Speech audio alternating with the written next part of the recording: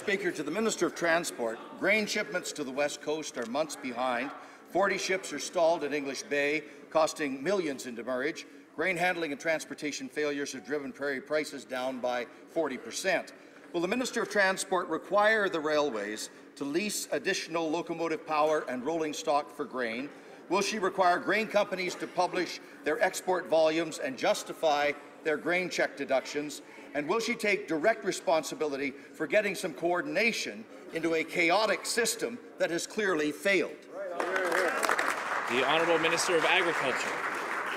Well, Mr. Speaker, let me recap what the member opposite did during his time when there were logistics challenges. Nothing.